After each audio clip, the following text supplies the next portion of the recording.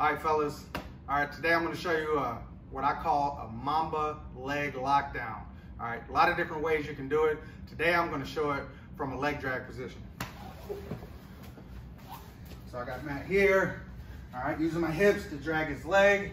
I'm going to place my knee down with my left foot right here behind the crook of his knee.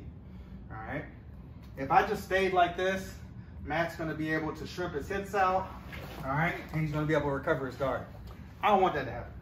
All right, so what I'm going to do is I'm going to take my right leg here. I'm going to place it on the instep of his foot, keeping his knee bent. All right, when his knee's bent like this, I'll take my weight off. Matt, try to shrimp your hips out now. Now I got his hips locked down.